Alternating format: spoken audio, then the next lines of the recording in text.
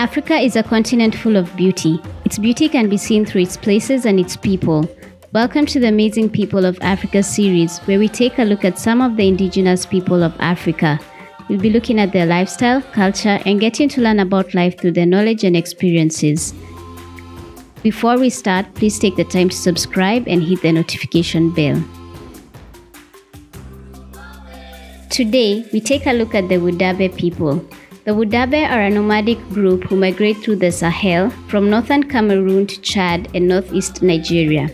The Wodaabe are a pastoralist community, which means their main economic activity is cattle herding. The community divide themselves into 15 lineage groups, and membership is based on bloodlines. Unlike the other indigenous people in the area, who mainly practice Islam, they believe in animism. If you don't know what animism is, it is a belief that objects, places, and creatures all possess a spiritual aspect.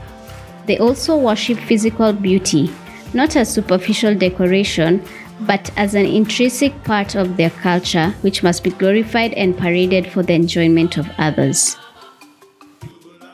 From the outside, some of their practices may seem vain, but they have a deeper meaning to them. Water is so scarce that the Wodaabe spend months following the rains across the Sahara, but when the rain season comes, they all come together to celebrate. At this time, arranged marriages also happen. The celebrations may run for a week or even longer. Beauty plays a major role during this festive season, especially for the men.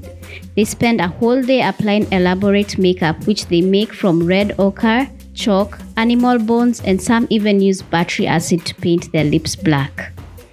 Once they have their makeup done, they dress extravagantly in bright-colored beads and feathers. Sometimes they even adorn their clothes with recycled whistles, lighters, and sunglasses. They perform a teeth-gnashing, eye-rolling dance in front of the women in hopes of being judged the most beautiful man.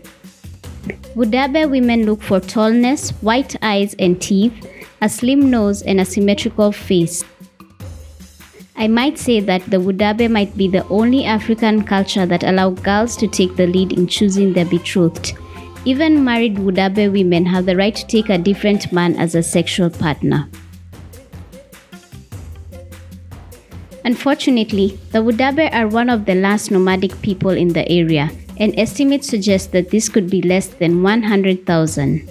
Decades of drought have depleted their herds, and their traditional grazing routes are being cultivated into farmland, squeezing the Wodaabe into smaller groups and more marginal areas. I'm interested in hearing your thoughts about this video. What do you feel about men putting on makeup? Also, what are your thoughts about these beautiful people? Would you love to visit them and learn more of their culture? Let us know in the comments below. Also, let us know of any other indigenous people you'd like us to cover.